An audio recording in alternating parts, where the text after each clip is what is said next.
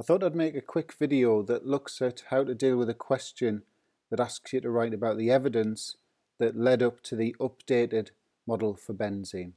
So it's quite a common exam question on organic papers, and it's often worth 5 or 6 marks. So we've got this question here.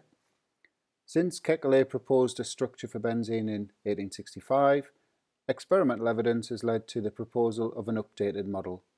So you've got the Kekule model on the left with its alternating double and single carbon-carbon bonds, and then on the right hand side we've got the updated model.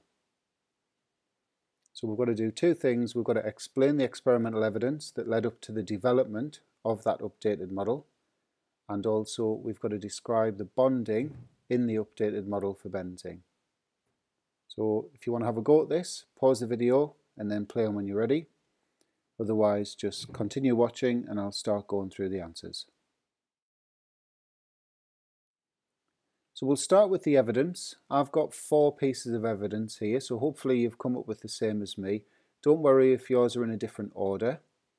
So the first thing, benzene undergoes substitution reactions and not addition reactions, as you'd expect from Kekule's structure with those carbon-carbon double bonds in there. Next thing I'm saying, when benzene reacts it needs a catalyst, and then I'm given an example. So when it reacts with halogens it requires a halogen carrier catalyst because that benzene ring is unable to polarize halogen molecules. Next one, Kekule's structure would suggest alternating bond lengths because carbon-carbon single bonds and carbon-carbon double bonds have got different lengths, so single are slightly longer than double. However, X-ray diffraction has shown that all of those carbon-carbon bond lengths in benzene are the same length, and I'm specifying they are intermediate in length between carbon-carbon single and carbon-carbon double. And you can see there in brackets, it's a really handy phrase at this point in an answer like this. You're saying that it's got a regular hexagonal shape. So that regular there that's underlined in bold is saying that all the bonds are the same length.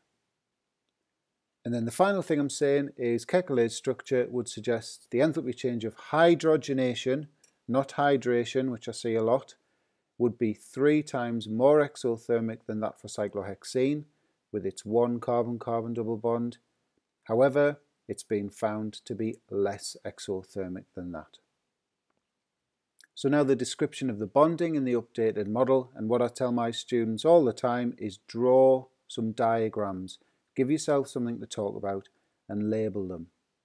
So the first diagram I would be drawing is that one there. So what we're showing is the carbon-carbon bonds, and each carbon in the hexagon has got the p orbital with an electron in there. And then what happens, the p orbitals start to overlap, forming pi bonds.